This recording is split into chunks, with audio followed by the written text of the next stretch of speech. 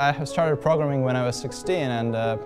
had to make money, and so I was searching for a way to make money, and I looked at this computer thing, and then I tried to press some buttons, and the program came out. And that was fun, and they gave me a considerable amount of money, so I was very happy, and I'm happy since.